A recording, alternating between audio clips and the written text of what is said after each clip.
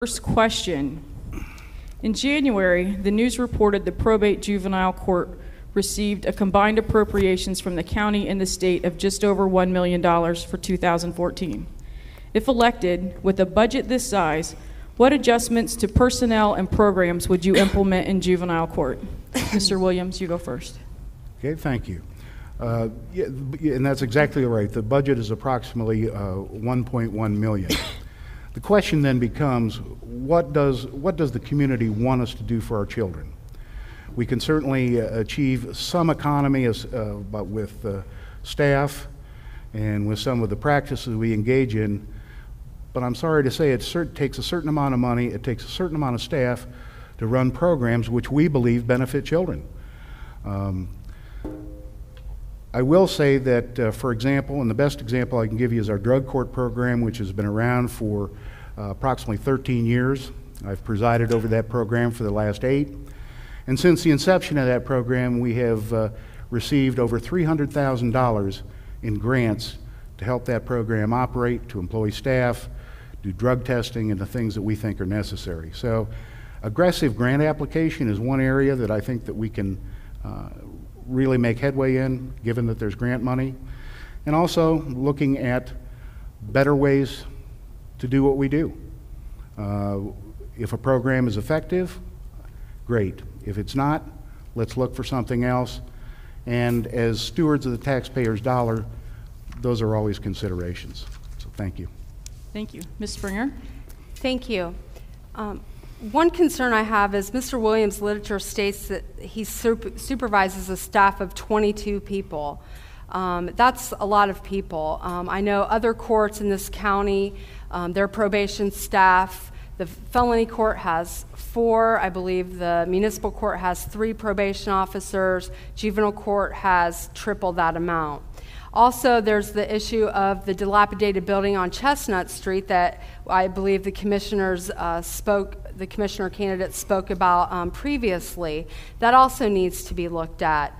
I'm all about fiscal and personal responsibility, but definitely fiscal responsibility with your taxpayer dollars and running that juvenile and probate court. Also, there's a matter that many of you may not know, but when juvenile delinquents are sent to detention or juvenile jail, they're sent to Zanesville, which is approximately an hour's drive from here. There's closer facilities, and that may be more cost-effective facilities that I think the court should look at. I believe if I'm elected judge, one of the first things that I would do would be to order a top-to-bottom evaluation of personnel, policies, facilities, and technology to see how we can streamline things and to make things more cost-effective for your taxpayer money so it's better spent. Thank you.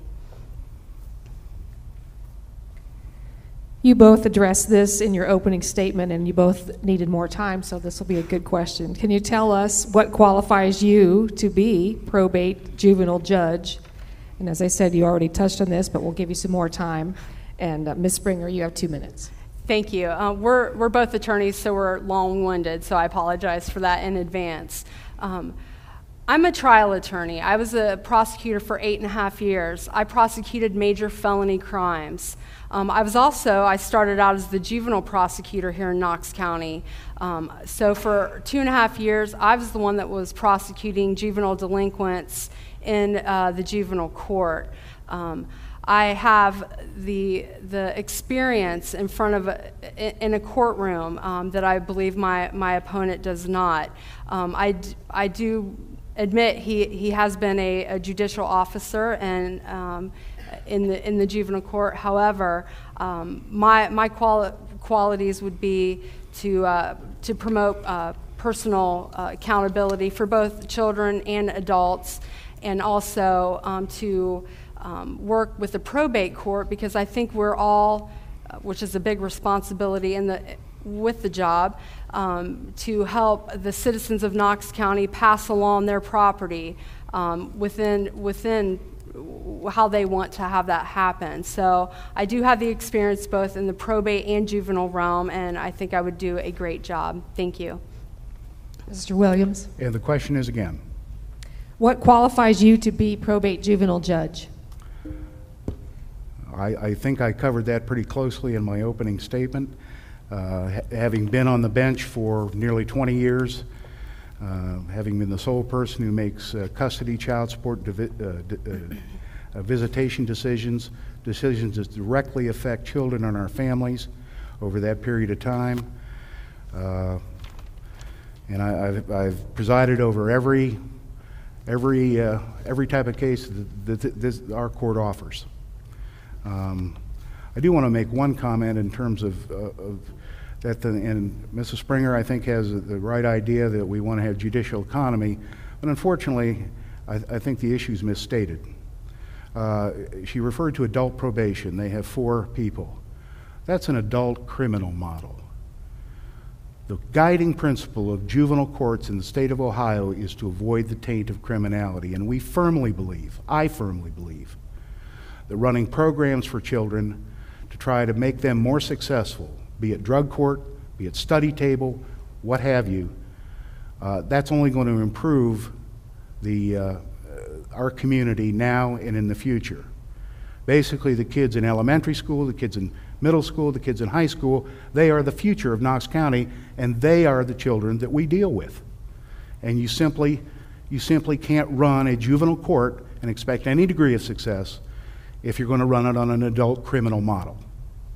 So that's one place where I think my opponent and I strongly disagree. So thank you. Thank you. Getting into a little more of the juvenile side, define the biggest issue of our youth today as they appear in our court system.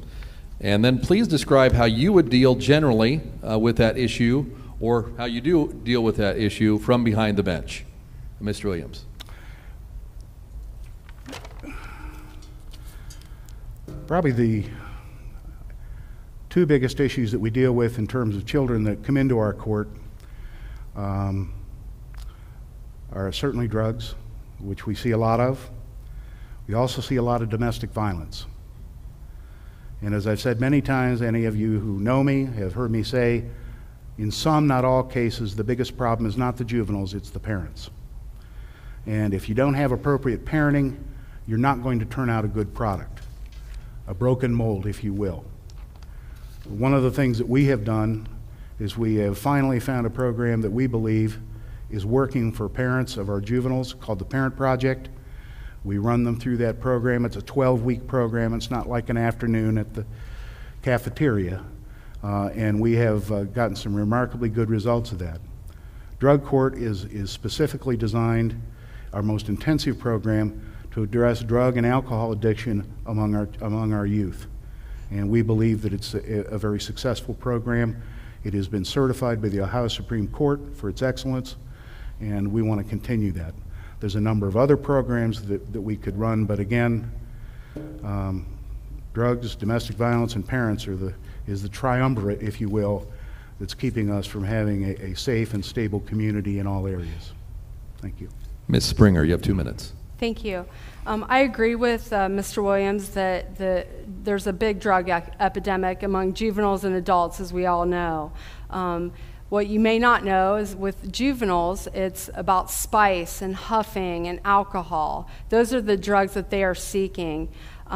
Yes, the juvenile court does have a drug court program. I believe the structure is fine. How it's being run by the current administration isn't working. Again, when I was the felony prosecutor, I don't know how many times I would see adults come into felony court that would have extensive juvenile records regarding drugs. And that has to be addressed. Something has to change with that. Because it just isn't working. We have to promote accountability for the children as well as their parents, and that's not being done right now. It simply isn't. So that drugs definitely a big issue. Also, another issue is technology, and by that I mean everyone has cell phones, even in middle school and high school, and they're doing what we call sexting, texting back and forth dirty things to each other, and that's a big thing. It makes children become juvenile sex offenders. So these are two big issues that we need to focus on to try to help our community, because it is affecting our community in a big way. Is it possible I could have the last 30 to 45 seconds of my prior answer? No, sir, I'm sorry. Okay. Judge Ronk has said that law enforcement does not take juvenile crime as serious as adult crime. Do you agree or disagree with this statement, and do you feel the court system takes juvenile crime seriously? If elected, can you tell us how you approach the seriousness of juvenile crime? And Ms. Springer. Thank you. I'm very pro-law enforcement. I worked closely with them for 8.5 years. They put their lives on the line every day for us. Juveniles need to respect law enforcement. I believe that's not happening now. When I practice in juvenile court right now, when the magistrate or judge walks in, no one stands up, no one treats it seriously, and I believe that parlays into not treating law enforcement seriously. If I'm elected judge, two of my main concerns will be to bring respect back to the court, and that it should be treated as a court. It is a courtroom. Yes, juveniles are treated differently in that we look at the best interest of the child, and it's not seen as it is in the adult realm. But also, law enforcement needs to be respected. It's not being respected right now. So there would be mechanisms put in place in order to have that happen. Mr. Williams. Well, I don't know who doesn't respect law enforcement other than kids and some of the parents we deal with, because it certainly isn't the juvenile court. They're an integral part of what we do in the probate juvenile court.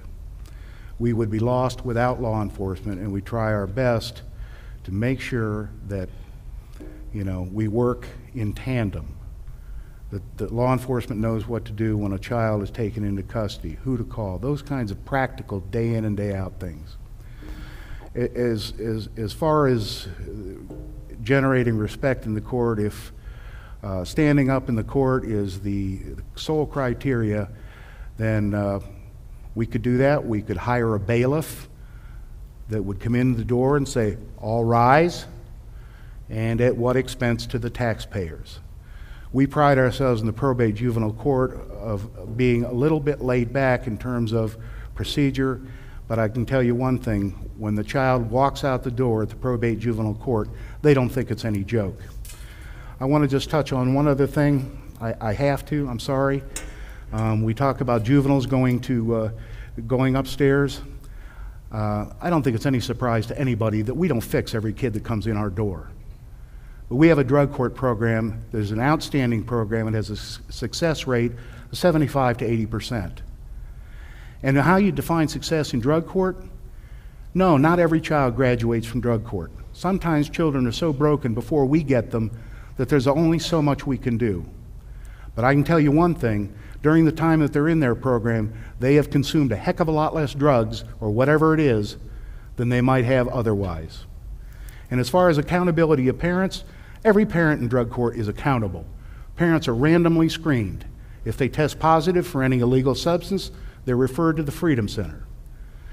They're required to undergo assessment and treatment. If they fail to do that, they're subject to the contempt power of the court. Your time is up, sir. Thank you. Okay.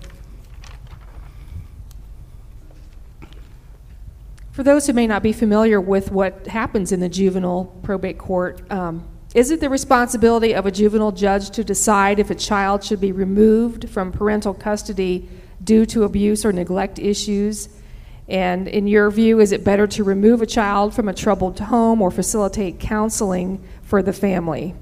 Mr. Williams. The answer to the first question is yes. It's a responsibility of the judge or magistrate to determine whether or not a child should be removed from the home. And I'm sorry to say I can't give you any pat answer. It's based on every case is different, the nature and the extent of the abuse or neglect, the parents, where are they at? Are they drug addicted? There's so many questions, so many issues, facts that go into that equation to determine whether or not it's better to take a children out of the home. I firmly believe that children are absolutely entitled to a safe and healthy environment. And to go back to the end of my answer on drug court, The parents are subject to the contempt power of the court. If they fail to comply, we can and have removed children from the home. They are entitled to a safe, drug-free, nonviolent environment. And if parents can't pass muster, then we can remove them from the home. They have to work a case plan through Children's Services. No, I'm not an advocate of pulling kids out of the home willy-nilly or wholesale, but there are many instances when you have to protect the child. And that's what our court is there to do, is protect children. Ms. Springer? Thank you. Yes, I agree with Mr. Williams. The court has to look at everything on a case-by-case basis because nothing is the same. No two cases are alike in any form or fashion. The court works very closely with Children's Services. They do a great job. They have one of the toughest jobs on the planet in that they have to do things that are difficult, that pull apart families, and they're doing it to help children. But again, there needs to be more cohesive teamwork between the court, Children's Services, guardian ad litems who look out for the best interests of the child, and those people in order to see what happens and whether or not to pull a child from a home. Yes, it's always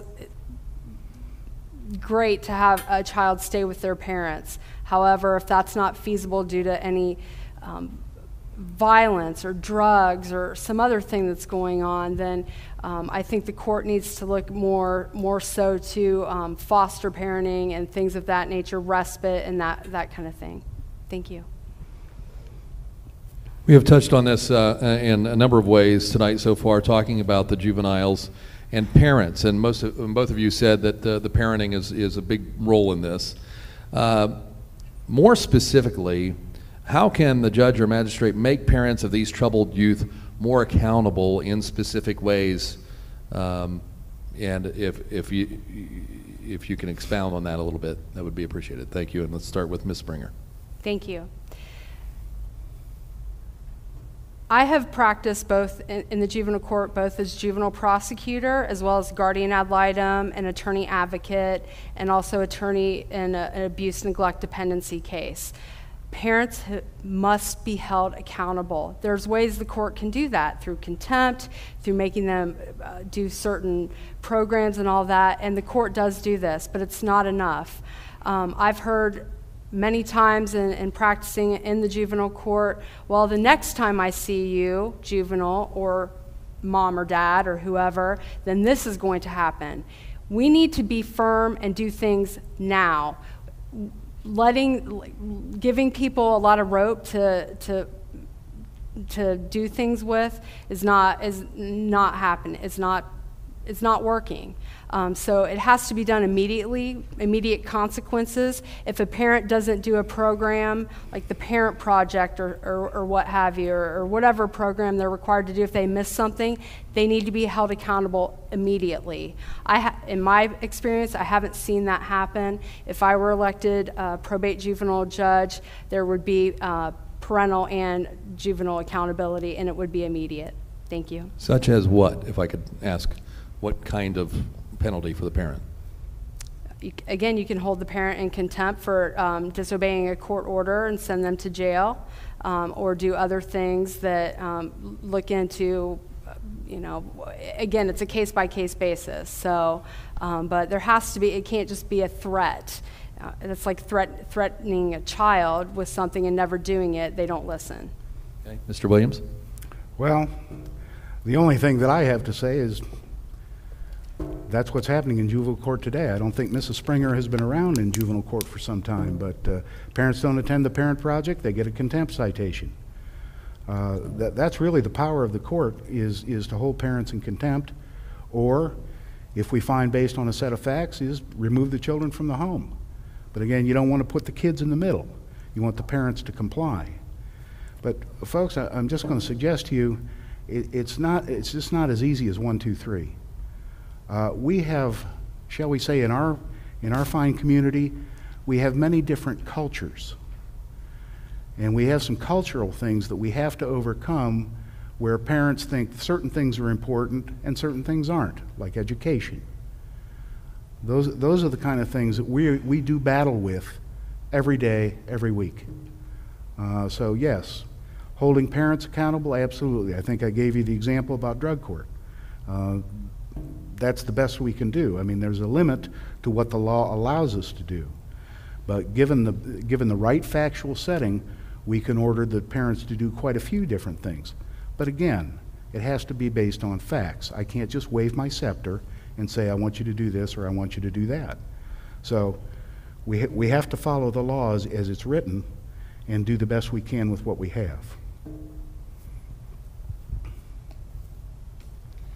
The number of county residents with mental health issues continues to rise with few local resources available.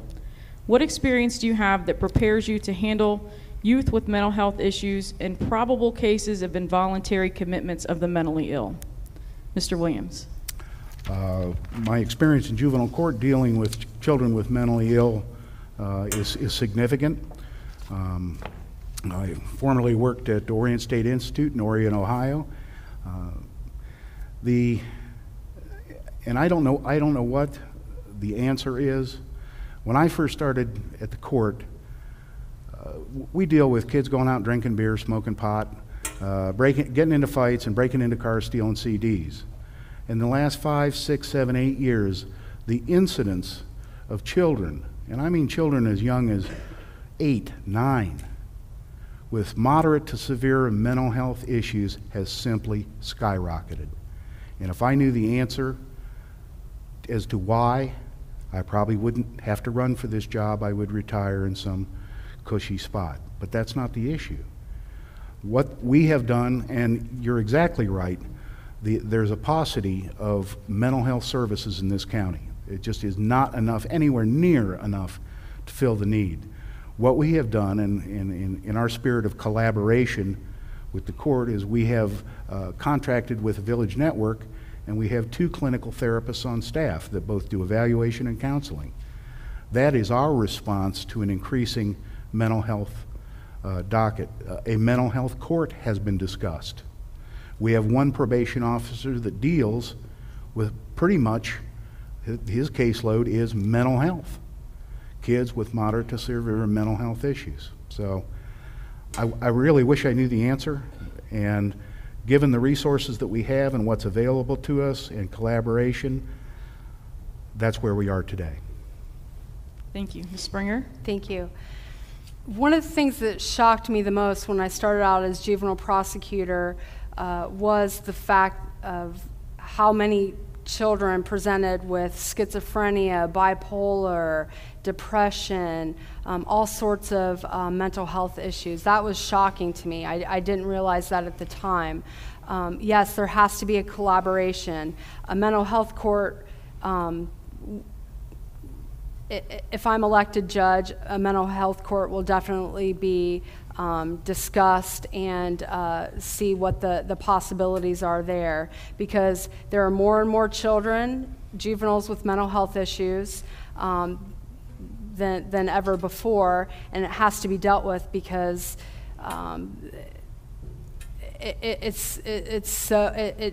it affects everything else. It affects what they're doing, if they're doing delinquent acts, or if they're having trouble in the home, or if they're having trouble at the school, or what have you.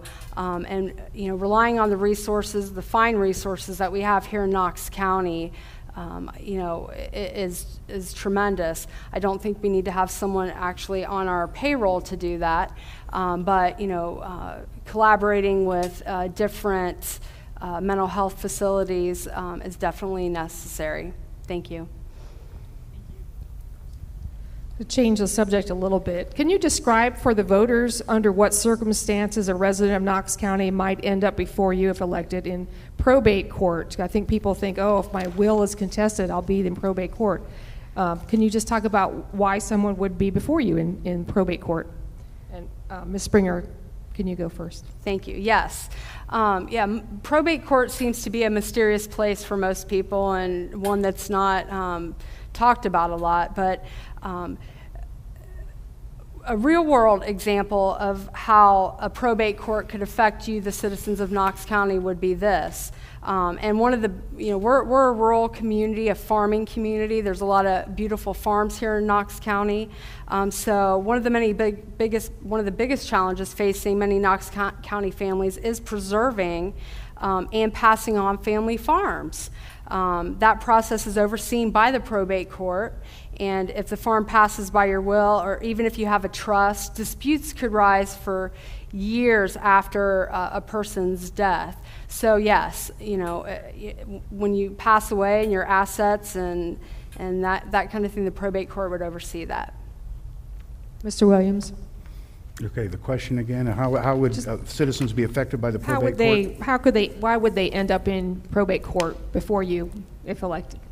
Well, if number one, if they're seeking to adopt a child. Adoptions are a jurisdiction of the probate division. We have certainly estate administration and estates, the executor, other heirs or legatees that are interested in the estate may come into our court. But once the will is filed, for example, we're pretty much left with what the planning was prior to the passing of the decedent. So we are there to administer the estate under the guise of the administrator. We are not there to create tax savings or estate savings. The other area that the probate court comes under, if you want to change your name, and the one that's most common is guardianship of incompetence. People that have lost or are losing the ability to care for themselves, to manage their own affairs. Those are all areas that are dealt with in the probate arena.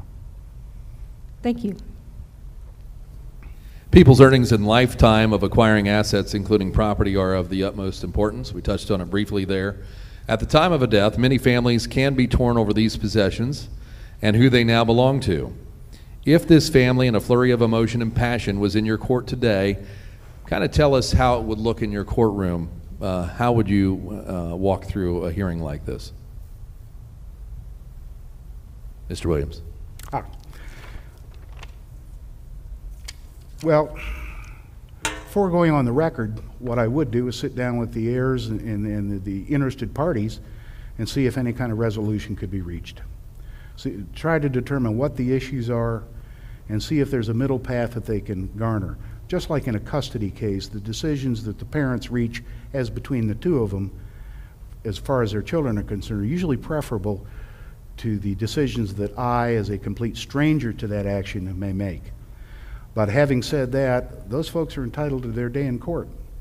And if that's what they want, that's what they're going to receive.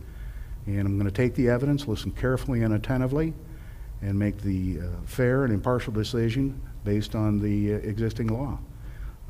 But again, you try to get people to resolve matters almost, I don't want to say mediation, but you explain the law to them, and here are some likely results. These are some of the costs involved. What do you want to do? Sometimes you just ask them, what are we really fighting over? So, but again, they're always entitled. Every citizen, when they file a complaint, is entitled to their day in court. So, thank you. Okay. Ms. Springer. I believe I can't elaborate any further on Mr. Williams' response, and I think that's exactly what should happen in that situation. Thank you. This question comes from a reader. The reader wanted to say that they believe that Podville is a model that's used in the county is an area of teen discipline. They want to know... Is an area of... Teen discipline? Okay. Is that correct? I guess I should start there. Did you say teen? Teen, like youth. Oh, thank you. Okay. Juvenile? Yes. Okay. Okay, so they want to know if you feel that facing a wall for hours is beneficial, and please share your thoughts regarding this behavior model, and if you believe there are more resourceful opportunities available for youth assigned to the program. And Ms. Springer. Thank you. Again, in my experience as juvenile prosecutor, I don't believe Podville is the most effective use of our resources. You have to have a probation staff or some staff member basically babysit these juveniles when they sit and look at a wall for 4 hours. And I believe, again, it's not working. So we need to look at different things, different punishments, if you will, for these, an alternative to Podville. I'm not an expert in what makes juveniles tick and what doesn't, but I know that juveniles that I've talked to, especially being a defense attorney as I am now, they find it to be a joke. So I don't want to waste taxpayers' dollars with having them watch these juveniles for hours at a time, and usually it's in 4-hour increments. So there should be different, more effective ways to quote-unquote punish juveniles. More community service. Let's give back to the community. Let's have these juveniles do something for our community. If they've done something that's a delinquent act, if committed by an adult, then they should give back to the community rather than to sit and face the wall or basically sit in a corner for 4 hours or however long it is. So that's my position on that. Thank you. Mr. Williams? Podville was begun a number of years ago, and it had a very specific purpose: punishment by boredom. And quite frankly, when we talk about the fiscal responsibility and being good stewards of the taxpayer dollar, we pay one, sometimes two people to watch any one of a number of kids in Podville. Detention, which was why Podville was created as an alternative to detention costs us $90 to $100 a day per child. You do the math. I'm going to tell you, if you talk to the folks at Mount Vernon High School, they're going to tell you that they think Podville's a wonderful thing because we have what's called the 2-4 plan. 2 hours for each tardy, 4 hours for each unexcused absence. And I get calls from the school officials. They said they can tell right away when we're not strictly enforcing Podville, if that's the case, or they're not communicating with us, because all of a sudden the absence rate starts to skyrocket. It's very effective in ensuring attendance. Would we like other things? We certainly would. If we had the money and the staff, there's a lot of things we can do. For example, one thing that I think a number of us, Judge Ronk and myself, have talked about for years is a really structured community service program. I mean, focused. I mean, there's a lot of people, the Park District, the Cocosing Gap Trail, there's a lot of places that kids could generate their efforts. But it takes money. It takes staff. Therein lies the problem. So we have gone the median course, if you will. We're trying to get the, if you will, the best bang for our buck. Some kids hate Podville. Other kids, you send them to detention, they could care less. It's a free weekend, 3 squares, I'm out of the home, I don't have to listen to mom. It's great. It's kid dependent. Each kid is different. Thank you. Thank you. What kind of qualities would you look for in a magistrate if elected, and do you have someone already in mind for that position? Mr. Williams? I would look for the most competent individual I can find, someone with experience in a wide variety of juvenile issues, particularly custody, visitation, and child support, which is a huge docket in our court. But as far as who, personally, I think it is premature and inappropriate to discuss any potential staff changes prior to the election. Those things will come. Ms. Springer? Same with me. Obviously, I'm not thinking, you have someone in mind in theory. However, it is premature at this point prior to actually winning the election. Someone I would look for in a magistrate would be someone with experience. I believe trial experience is very important because you understand the rules of evidence, the rules of juvenile procedure, criminal procedure, civil procedure, depending on what you're dealing with. That's very important. in dealing with the court. And I would also look for someone with my judicial philosophy as well, a similar judicial philosophy, so that we could work together, work with a staff, and do what's best for the citizens of Knox County. Thank you. As administrator, and we'll start with you, Mr. Williams, as administrator or a judge, is there anything that you would do differently administratively in the department that you could see would better improve where it's at right now? Administratively, well, one of the areas, quite frankly, in terms of, I'll just say that Judge Ronk and I share the same vision with regard to children and families of our county. We do, however, have different management styles. Mine is more direct. One of the areas that I would like to look at is the probation department, to increase the efficiency, professionalism, and accountability. Those are the folks that deal directly with the kids. That's where we're going to make a difference for next year, 5 years from now, 10 years from now, with the children in our county who are going to be the adults, the young adults and adults in our county. So, to me, that's a critical portion of the program.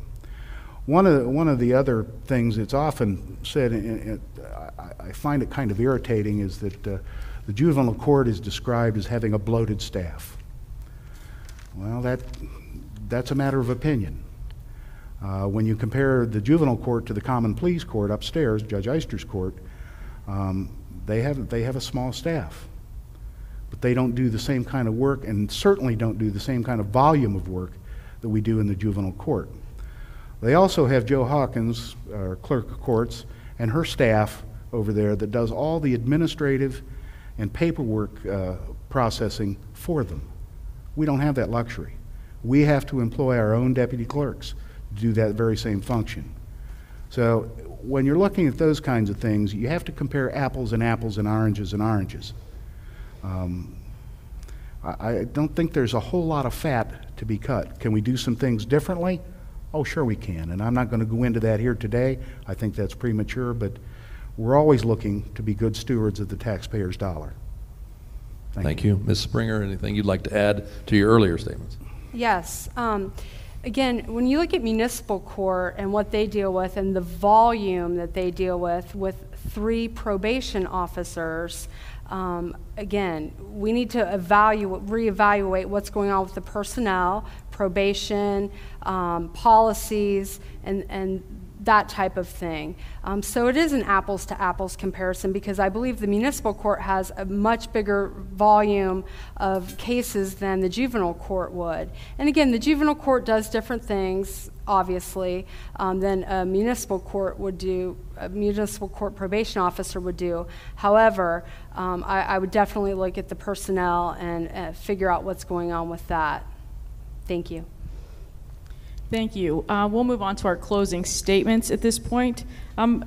You folks have been really gracious and have used your time allotment. So we're going to give you 3 minutes for your closing statements instead of 2. I'm sure that you still won't have enough time, but that's okay. Mr. Williams, you can start. Thank you.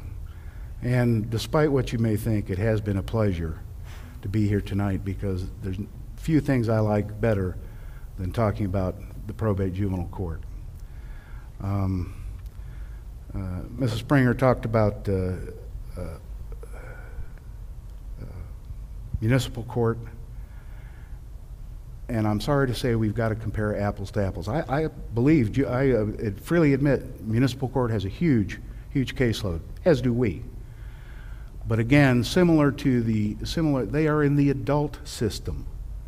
What do? The person gets put on probation, and they have to check in with their probation officer once a week or once a month, go to the Freedom Center, do this, do that, but that's it.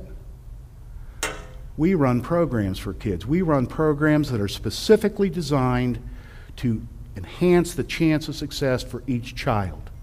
And each child is different. So you have to treat them differently.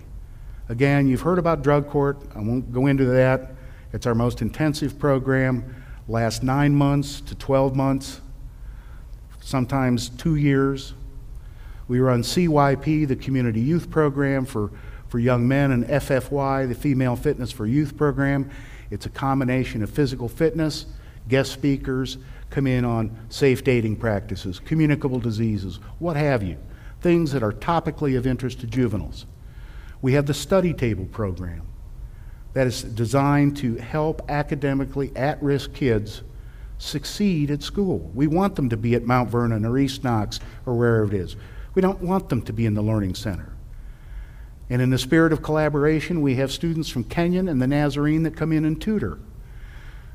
That does two things. Number one, academically, I think you can appreciate that a college student's going to be able to do a pretty good job.